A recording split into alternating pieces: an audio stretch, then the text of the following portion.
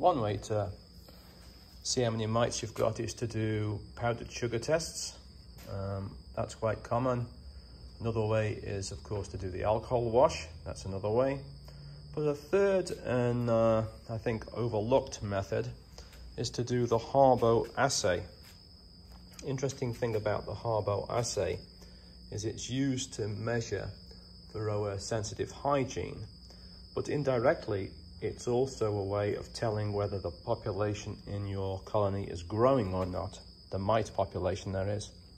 To do that, you take 100 larvae. They're at the purple stage because if they do have VSH removing the mites, they'll do that before the purple stage. So you have to wait until at the purple stage, pull them out and see if there's any mites on them, any mites in the cell, any reproducing mites, any non-reproducing mites. So I did 100 and I didn't find any. So Harbo's recommends that you do another 100. So I did another 100 and didn't find any.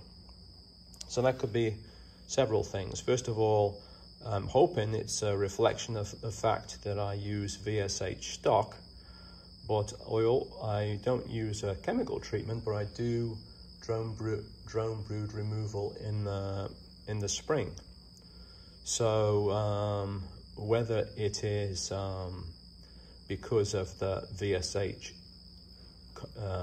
bees removing the larvae and getting rid of the mites, or whether it's because of the drone brood, either way it's reassuring, having gone through 200 larvae that could have been infested with mites and found 0. I did this on another colony as well, so I've done that twice. First time I've done it, but you know, the season's getting old, and it was kind of a goal of mine to get this done.